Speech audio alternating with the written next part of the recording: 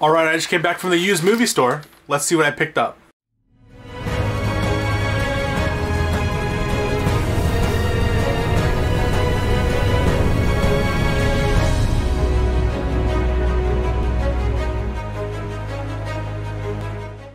What is up, everybody? I am Mason from the Mockbuster YouTube channel. Yes, I was getting a few slipcovers printed, and right next to it is a Beat Goes On, and I was like, you know what? Let me peruse. Let me see if there's anything cool. And there was many things cool.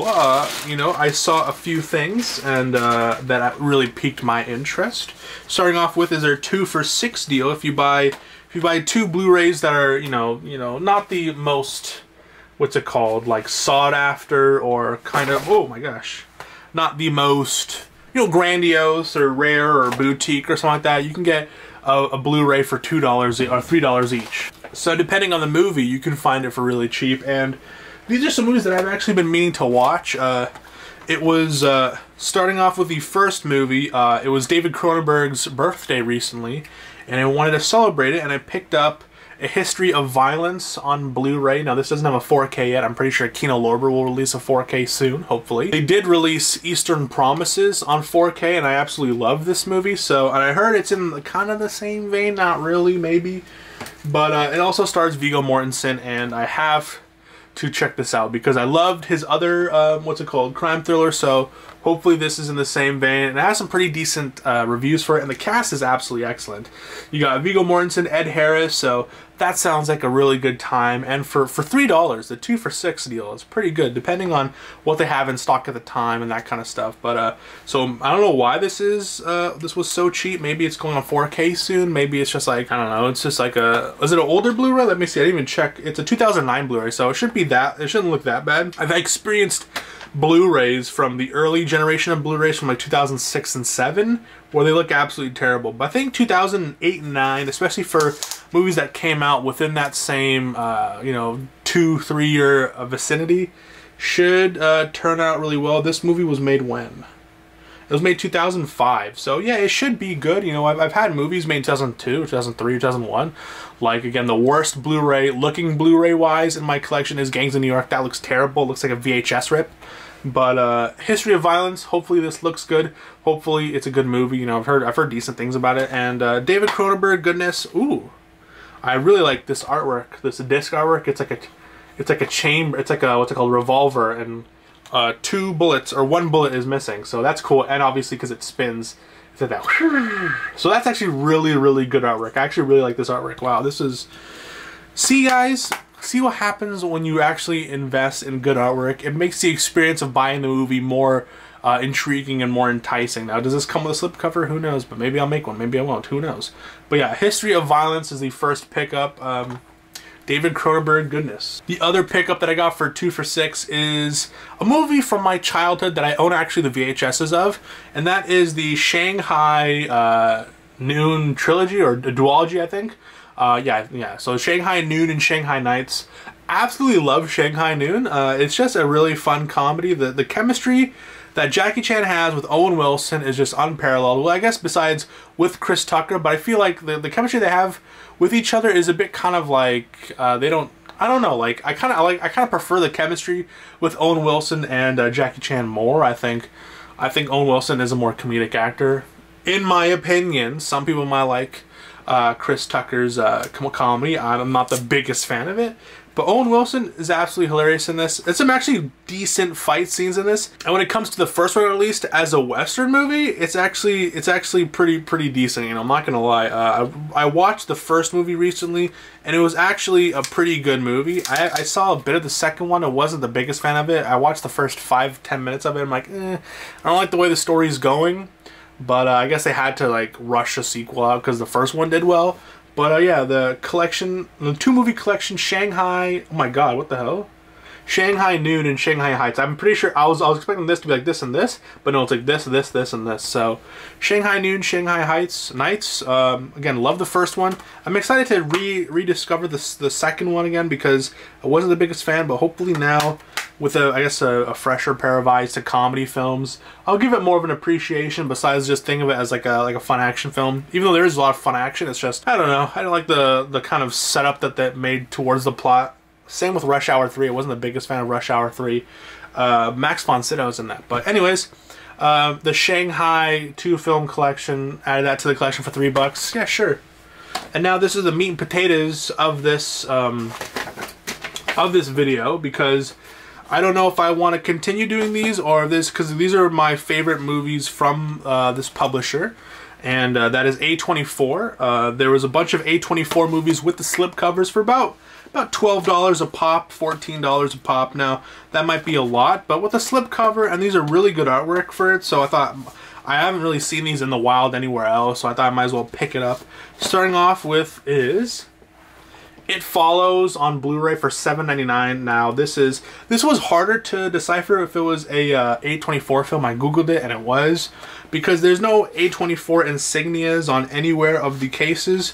I think the publishing company is called Mongrel in Canada, so you don't really get the A24 logos on it. It's called Mongrel here in Canada, so who knows? Some of these have A24 logos, some of them don't, but I actually heard this is a really good film, really good horror film, so, you know, I like to add horror to the collection. You know, I'm not the biggest fan of horror, even though that's what really kind of started my movie watching experience, was horror movies and superhero movies. Now I've grown into, you know, other things, but It Follows with the slipcover for about $7.99. That's a pretty decent deal. So now, I don't know, do I want to collect every A24 Blu-ray with a slipcover? That sounds like a very steep hill that I'd have to, what's it called? I think I'll buy every movie that I actually do enjoy. I saw a bit of this on Netflix, and it was actually really good, you know, because I don't really watch movies blindly. Like, sometimes I'll watch maybe the first 5, 10, 20 minutes, and then, you know, I'll save the rest for a Blu-ray quality screening. But for the most part, you know, I don't really go in blind. So, but there are some movies where I've gone in where I haven't even, you know, watched a single second of it. I just buy it from word of mouth. So yeah, but yeah, first A24 slipcover, It Follows on Blu-ray. Very nice. Next one. This came out when I was working at the movie theater. I think it's a Greta Gerwig film. I heard actually really good things about this. And the slipcover artwork is really cool, and that is Lady Bird on Blu-ray. Not the front. The front I can give or take, but the side. I don't know if you can see the side, the spine, and then that kind of color tiling kind of continues onward to the back, and then towards the other spine. That is really cool. I heard really good things. I think this won an Oscar, right? So I'm not sure. Maybe Best Supporting Actress. Who knows? But it was $14. It was a bit on the expensive side, but I remember hearing really good things about this film, and I just love Saoirse Ronan. So for A24, had to add to the collection, because I've been, you know, A24 made one of my favorite movies of all time, Everything Ever All at Once. So, and that recently won an Oscar, thankfully, you know. So more A24 goodness in the collection. I do have Men already in the 4K, in the Blu-ray, sorry, collection. So add one more to the pack. And then this was a film again that I saw the first bit of it, and I really enjoyed it. Starring Barry Keoghan, Nicole Kidman, and Colin Farrell, and that is The Killing of a Sacred Deer. I saw the first 5 minutes of it and I absolutely loved it, so I'm really, I just love the vibe of it, the cinematography looked great. So when I saw it with the slipcover for $14.99, I thought I had to pick it up again, because I think, like, what's it called? It won Cannes Festival's best screenplay, and when it comes to, I think, A24, it's kind of like the boutique of, you know, standard studio releases. So I thought, you know what, Killing of a Sacred Deer, pick it up on Blu-ray. Will these get 4Ks? Maybe. Will I what's it called, regret buying these? Maybe. Who knows? Who knows what the future will see. I do really like this artwork. I'm not the biggest fan of this Blu-ray digital copy logo on there, or the banner. Maybe if it just said Blu-ray or something like that, I would have liked it more. But Killing of a Sacred Deer. I don't know why I keep saying deal. Killing of a Chinese bookie, okay?